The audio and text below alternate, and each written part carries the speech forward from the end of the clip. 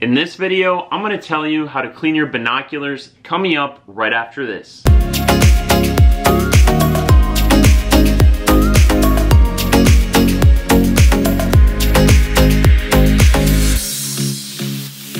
Hi guys, my name is Eddie. I'm a biologist, and on this channel I teach you how to find, photograph, and identify wildlife. So if that's something you're interested in, feel free to subscribe. If you're watching this video, there's a good chance that you're a birder, or maybe you own a pair of binoculars for another reason, and your binoculars are dirty and you want to know the right way to clean your binoculars.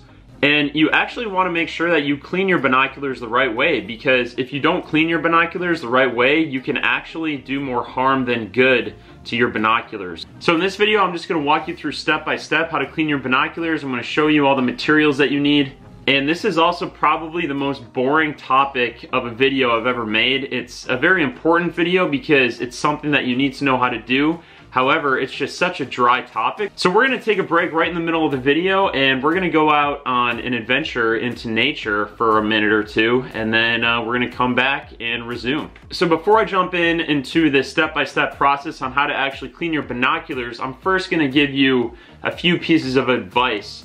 One thing you should know is that if you're out in nature using your binoculars for birding or for whatever other reason, your binoculars are going to get dirty over time. There's going to be dust that accumulates on the lenses, both on the eyepiece and the objective lens. And my first piece of advice is to just do everything you can to keep that dust from accumulating. Pretty much all binoculars that they sell these days have these covers for the eye cups. When you're out in the field and you're not actually using them, you just want to slip these on the eye cups. They also have cups for the objective lens, which I don't have mine on right now, but I would say keep those on whenever possible. When you're not out in the field, you gotta also make sure that your binoculars are stored away in their case, because even at home, indoors, there can be dust that can accumulate on the lens as well. Protecting your binoculars as much as possible from dust in the first place will make it so that you don't have to clean your binoculars as often, because the less often that you clean your binoculars, the better it is for the lenses.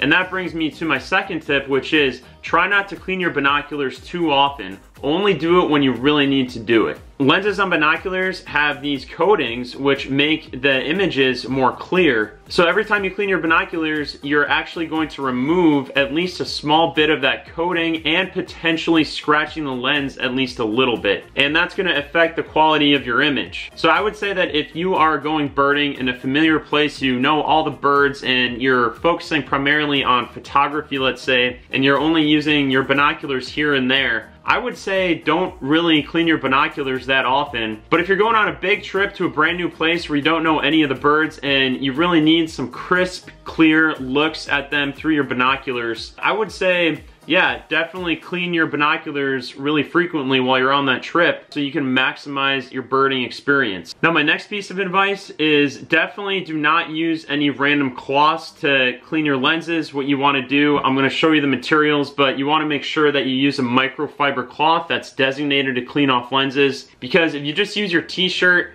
that's not the right material. It can damage the lens. So make sure that you use material that's meant to clean off lenses when you clean off your lenses. So right here I have a whole lens cleaning kit for you guys. The first thing I have is a squeeze bulb, and then I have a lens cleaning pen with this brush on one end, and I have a felt tip on the other end, and then I have my microfiber cloth, I have my lens cleaning fluid, and then I also have these lens tissue papers, which are not really necessary, but you can also use these as well. So as you can see, my binoculars are pretty dirty, and there's a lot of dust on there, there's a lot of oil on there. So my first step is I'm gonna take the squeeze bulb and blow air onto the lenses, so I blow off as much dust as I can off of the lenses. So I'm gonna, I'll do this for about 5, 10, 20 seconds. I got the objective lenses, then I got the eyepieces. Alright, so I don't really know how much that step actually does, but any more dust I'll try to get with this. So again, this is my lens cleaning pen. First, I'm going to use the brush side. I'm just gonna brush off the lens here. Take a few seconds. And apparently this brush is specially made so that it catches all these tiny little dust particles.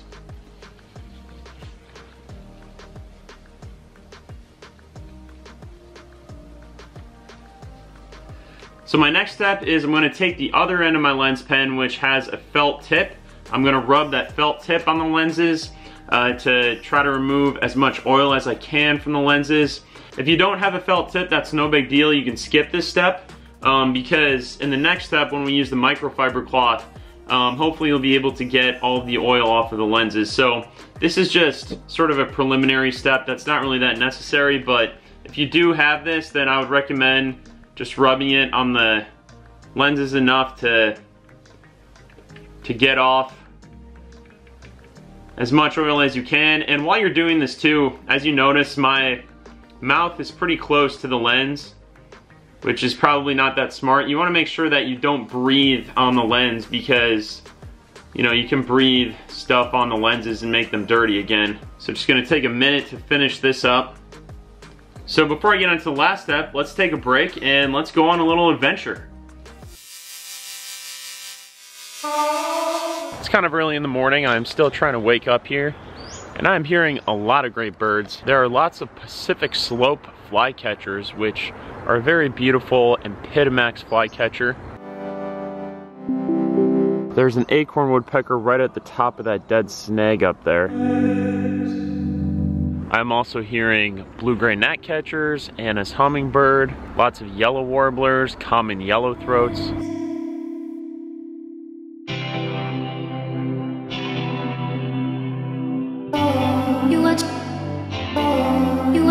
If we never don't know, someone's gotta change.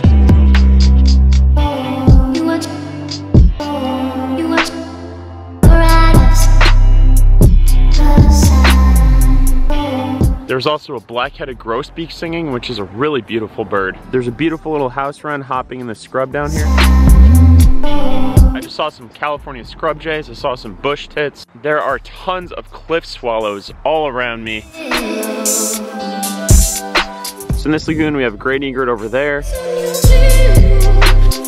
We have a mother coot with her children over here.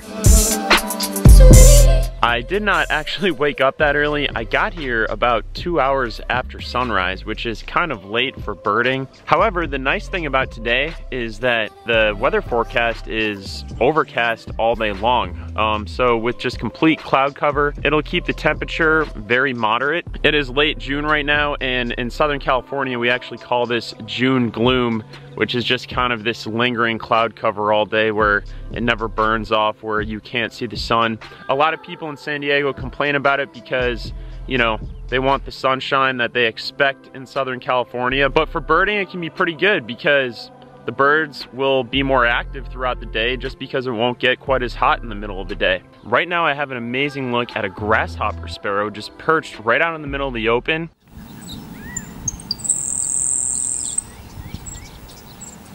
Grasshopper sparrows around here are usually really secretive, so that is really special. And I would say this is definitely my birding highlight of the morning.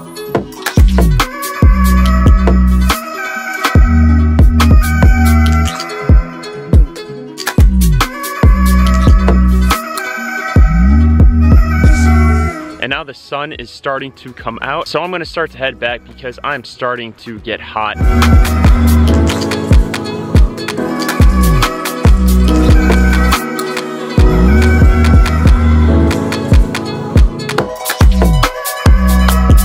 Alright man, I'm back in the car. Gonna head back home to finish the boring part of this video. Alright guys, well I hope you enjoyed that adventure. If you guys want more adventures like that, feel free to subscribe to the channel. Again, I teach you how to find, photograph, and identify wildlife. I also do all kinds of wildlife vlogs where I teach you about natural history, show you some cool ecotourism opportunities. So again, feel free to subscribe. Now onto the last step of cleaning your binoculars, which is using the microfiber cloth. So what you want to do is you want to take your lens cleaning fluid and spray a few sprays onto the microfiber cloth. Alright, so it's just, you know, kind of damp, kind of moist, not super soaked. And then you clean the objective lenses. And then you want to do the same thing to the eyepieces. And this is when you should be removing all of the oil off of the lenses. Okay, any oil that you didn't get off with that felt tip in the previous step, if you did that step. And then all you gotta do is just let them dry off for a few minutes and then you're good. And you definitely wanna make sure that you are using lens cleaning solution. Don't use water or any other type of random solution. You wanna make sure you're using a type of solution that's specifically made to clean lenses. I would also recommend taking these disposable lens wipes with you out into the field. I think these are good if you have like fingerprints on your lens. You can just really quickly clean them off. But again, don't use your shirt, don't use any other material other than microfiber cloth or a disposable lens wipe or something else that's meant to clean off lenses, because otherwise you can damage your lens. The brand for this lens cleaning kit is Insignia. There are many types of optical companies, camera companies that make lens cleaning kits, and to be honest, I don't think it really matters what brand you buy it from. They're all the same.